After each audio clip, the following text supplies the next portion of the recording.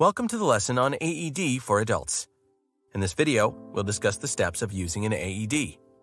AED, or Automated External Defibrillator, is a portable unit that has a computer that analyzes the heart rhythm and determines if a shock is needed.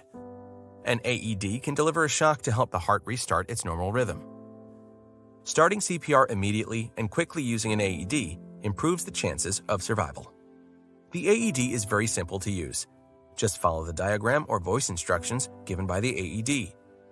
It should be used anytime someone collapses, fails to respond, and is only gasping or barely breathing. First, turn the power on. Expose the chest and apply pads on the victim. If they have a medication patch on their chest, remove it before applying the AED pads. If there's a bulge under the skin of their chest, a pacemaker may be present.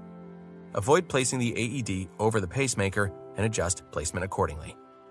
Connect the pads. Clear the person to make sure no one is touching any part of the victim. Let the AED analyze the rhythm. Follow the prompts, such as shock advised, no shock advised, check connection, etc. Resume CPR with compressions. This concludes our lesson on AED for adults. Next, we'll discuss activating EMS.